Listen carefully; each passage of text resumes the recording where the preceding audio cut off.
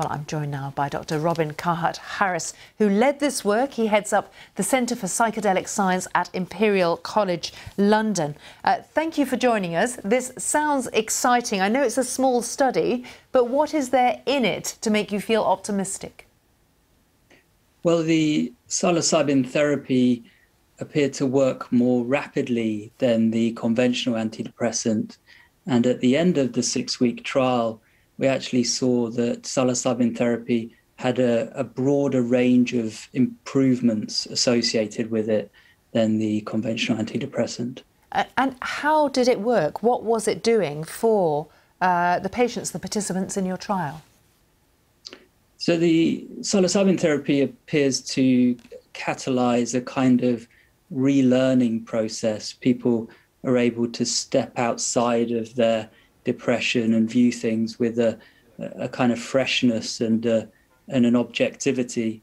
And the effects of the conventional antidepressants are more about a kind of leveling out, a sort of emotional blunting. So this sounds like more of a sense of people being able to be released from perhaps their patterns of thought.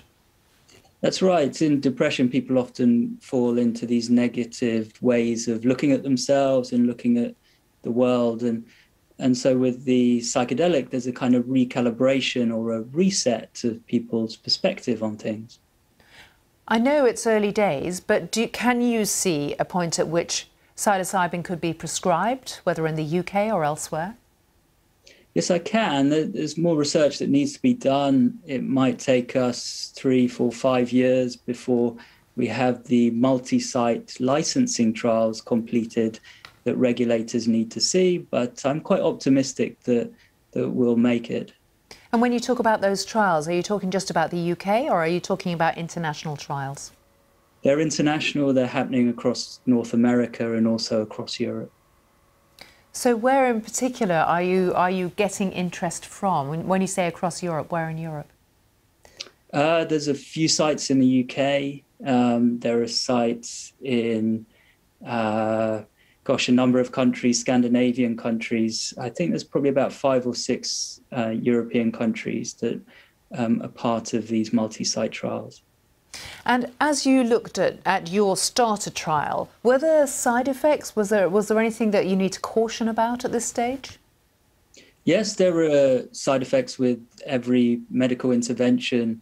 The side effect profile in terms of number of side effects was quite equal across the 2 groups, but the nature of the side effects were different. So in the conventional antidepressant group, we saw things like sexual dysfunction, emotional blunting, some anxiety, dry mouth, drowsiness. With the psilocybin, the most prevalent side effect was a headache the next day. But from your point of view, this, I think, is one of the first trials to look at more than mild depression. Do you really feel a sense of an opening here for those who are more severely depressed? I do. Our previous research has looked at what we call treatment-resistant depression, so people who failed treatment with antidepressant medication, also psychotherapy. In this trial, 90% of the sample had tried psychotherapy.